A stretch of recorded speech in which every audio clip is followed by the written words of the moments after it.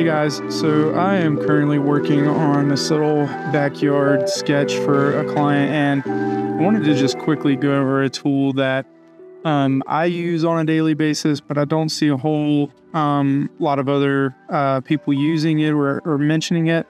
So I thought it was worth just kind of quickly throwing this out there. And the tool that I'm referring to is actually the grid. But beyond just setting this grid, to 1 inch equals 20 for this particular drawing, one thing that we can actually do is modify this grid to be able to use snap functions when you have in a situation like this where your home or structure is, straight aligned to a perfect grid here, but then you have a property line that's kind of running off to the side. We have this mother-in-law's suite back here that's just slightly off angle. So I wanted to quickly show you guys a way to be able to accommodate those different lines without having to go in and try and struggle with the smoothness tool to, try and get perpendicular lines that normally come out not perfectly perpendicular. So what we're going to do is I'm going to start a new layer, which I already did. And then I'm actually going to come up here. I always take this layer, this custom layer, which is your grid layer, and I always move it to the top. So what I'm going to do is I'm going to come and click on that grid layer. And this is just a typical grid. I have it set 1 inch equals 20. So what I'm actually going to do is I'm going to take this now, and one thing I need to do is do a 10-foot offset of this property line so that we know where that the pool isn't into that easement. So I'm going to take this center point here of the grid marker, and I'm going to line it up on my property line. Now there's a little grab node right here, so I'm going to click and hold on that, and you see that it allows me to kind of move this around. I'm going to come down here and I'm going to line that up with my property line. Now, once I come over here and enable the snap function and go back to my layer, when I draw, it is a line perfectly to that property line. So, if they wanted to, more than just drawing the, easement, if they wanted to come in here and let's say line up a vegetable garden somewhere off of this property line, I can draw all of those markings perfectly perpendicular and parallel to that property line, and know with confidence that I'm fairly aligned to it. So what I'm going to do is come in here and quickly figure out, got my measure and everything on. So my 10-foot easement is roughly about there. So I'm going to back up and then bring this line weight up the hair, and I'm going to draw that easement in. And then I can come back and, race out for whatever type of line type I want. Like so, and get rid of that line. And then so this extends beyond just being able to do different lines and everything. It also extends over into some of the material brushes. Particularly like right here, this is a breezeway that's got a corrugated roof cover on it, and I want to be able to show that. So what I'm going to do is I'm going to bring my grid back up, and I'm going to again align the center of my grid marker to some area on the line there. Use that node to grab. I'm going to line it up with that. So what I'm going to do, I'm going to go start another layer, and we'll just call this one something simple. We'll just call it roof for now. And then I'm going to bring my marker down just a little bit so it's not really large. And then that breezeway starts there, and I'm just going to kind of quickly line out where that breezeway begins and ends. I didn't have my grid perfectly lined up, so let's go get that line back up where it needs to be. That way, when I make these long runs, it's all nice and in line. And so this is kind of pointing out one of the issues that I was talking about earlier is the lines that are originally under this. I actually did those with my smoothness set to 100, and you can see how they didn't quite turn out parallel like I thought I was drawing. So I'm just going to pop over here really quick, select that line, yeah.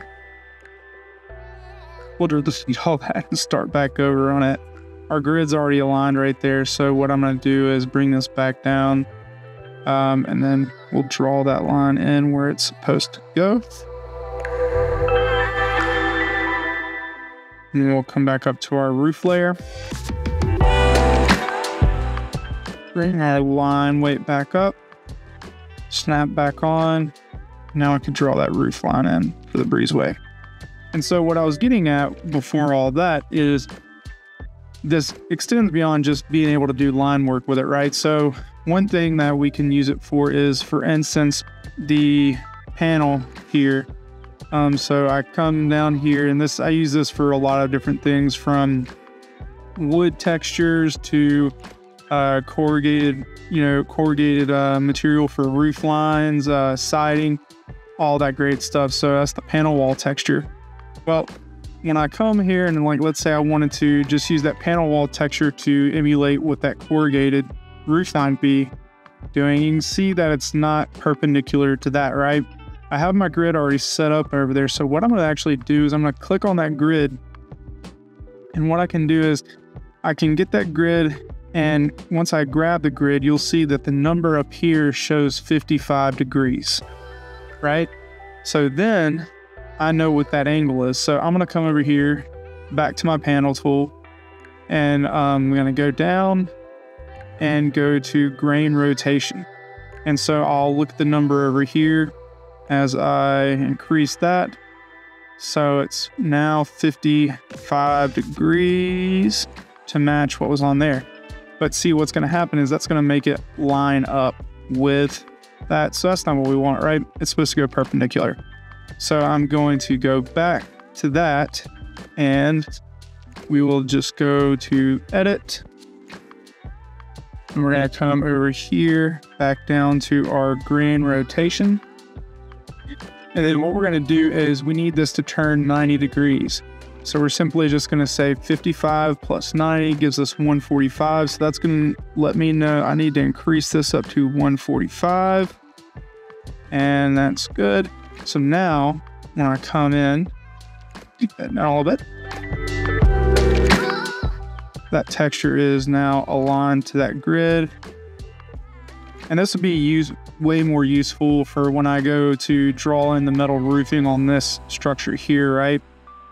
Because I'll be able to come in and set one of my prominent lines. And since all of these are within a right angle of each other, won't have to change it around a bunch, right? So I can come in here now and can draw the walls. I know the front porch actually runs right there. And then so what we could do is we can come in and draw the roof on top of that. And we can see the roof's doing a couple of different things. There's a gable end right here. And then there's gables on both those sides. And then they have a lean-to style shed deal on the back there. And then I'm just going to quickly kind of pop these in right here, just so I can see the lines and just go ahead and trace it out.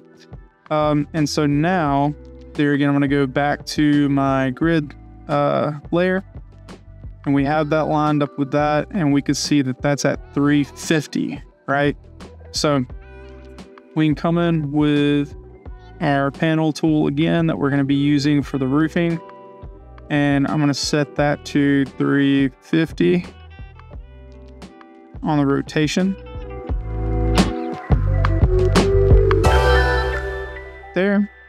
And so all the ones that are going to be going this way, which is mainly just this gable area right here, I can come in now and texture those in. And you can also go in and change the scale of this if you want it to be smaller or larger, what have you.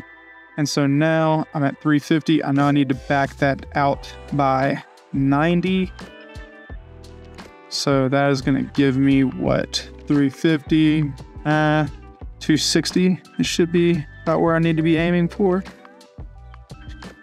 Let's see if my quick math was right. Yeah, close enough. So then we'll get that textured in here. And that is going to give me my roof line. And you don't have to texture this thing in fully wall to wall. You can, just touch on some areas. You can also kind of go back over some areas if you want to, and it'll darken it up just a hair. As you can see, you wanted to maybe bring in a little bit darker notation on some of the emphasis points, like the ridge, some of these little eaves here.